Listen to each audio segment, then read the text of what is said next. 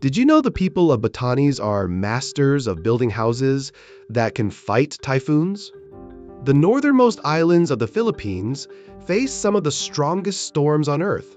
More than 20 typhoons pass through every year, with winds so strong they can rip apart modern houses. But the Ivatan people learned to survive by creating their own engineering marvel, the Ivatan Stone House.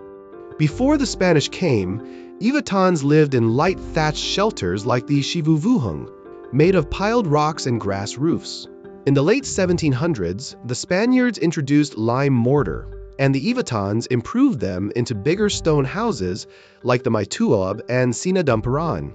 These houses are built with limestone, coral rocks, and Cogon grass up to 1 meter thick.